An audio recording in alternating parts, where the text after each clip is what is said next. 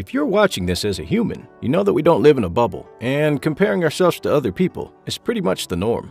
Think about it. You wake up, get on social media, and what do?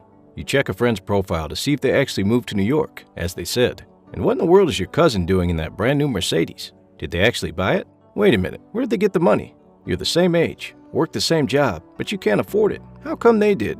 These are the perks of being a human being. We're always trying to compare ourselves with others, and that's why it's easy to get weighed down by the "I'm so behind in life" mentality. After all, it often seems that people are progressing faster than you, hitting milestones earlier, getting great jobs, great partners, fabulous possessions, and more. But don't worry, the next time you catch a serious case of feeling behind in life, do the 10 things we talk about in this video. Let's get started.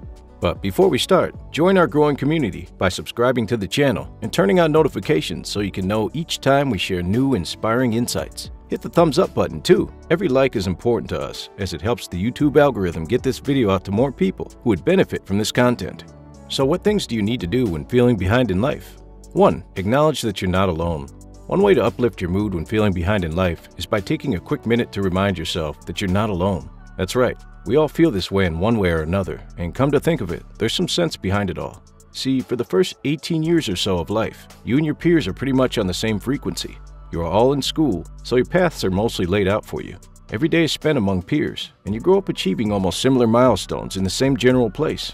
Then it's a snap, and you're through with high school or college, and you all start carving out different paths. So naturally, the comparison begins here, because you've literally been benchmarking each other almost your entire lives. You'll start wondering, where did Jenny go? Who's ahead? Who's behind? And the comparison only gets murkier. I'll tell you why this happens. Since the outside world does not have specific systems for gauging progress, for example, grades and tests, comparing each other based on things like promotions, marriages, kids, cars, and mansions become the way of telling who's ahead and who's behind. Unfortunately, while these things can leave you feeling behind, they're not absolute indicators of prosperity or happiness. And what do I mean? While someone's career might be going well, they might be struggling to find the love of their life or any other thing. So why make yourself feel bad when everyone is feeling behind in something? Take comfort in knowing that we're all in this together. 2. Try to stop comparing. Comparing ourselves with others is only natural. However, when you let comparison go unchecked, it can tear you apart. That's why you need to make a conscious effort to stop comparing yourself with people around you or even on social media. Remember, you're special because you're not exactly like anyone else. With that in mind, accept that we all have varying courses, and it doesn't make you any better or worse than anyone else to go at a different pace or direction, for that matter. If social media makes you compare yourself, take time off. Better yet, overcome the urge to compare yourself by ensuring that most of your time is dedicated to bettering yourself. 3. Take others' lives with a pinch of salt. Don't get it wrong, this actually has nothing to do with diminishing the success of other people. The thing is that being skeptical about people's progress can actually help you feel better whenever that awful feeling of trailing them overwhelms you. Every person banging on about what a great life they have is not always correct. For this very reason, don't you think you're doing your soul an injustice by torturing it about something you're not sure of? Just think about it. 4. Embrace your life as it is now. People say that the only constant in life is change. That's a good thing to know because it allows you to accept things as they are. After all, they will change. So you're feeling behind in life, true, but the good thing is that your situation is not permanent and is bound to change. It could be a minute from now, an hour, a day, a week, or longer. The thing is that there is no telling when the change will come, but your consolation is that the change will surely come at some point. With that in mind, don't let your current situation put you down. Rather, embrace it as it is, knowing that your future is different. Ever heard the phrase, "This too shall pass"? So why don't you start enjoying your life as it is? Life as you know it will surely change, for the better, for that matter. 5. Do the best you can. It can be hard to get yourself to do anything when you feel behind in life, and that's okay. Don't beat yourself up about it. But even though you've been dealt a bad hand, you still have to do the best with it. So do you have to start things all over? Well, that's what you have to do, a step at a time. Is your business trailing your friends despite starting at the same time? Well, just keep giving your all to it. Your time is surely coming. Sometimes you have to take detours or stop partway through the journey to fix your car, refill the gas, and so on. That doesn't mean you won't go on with the journey and eventually complete it. As unlucky as you may feel, you have the power to choose to do the best you can with what you've been given. 6. Know that you're exactly where you're supposed to be. Trusting the timing of your life is another excellent way to beat the blues that come with feeling like you're trailing your peers. No matter what, you need to always believe that there's a reason you took a different path and ended up where you are in life at the moment. After all, if you don't carve out your own path, what makes your story different from the rest?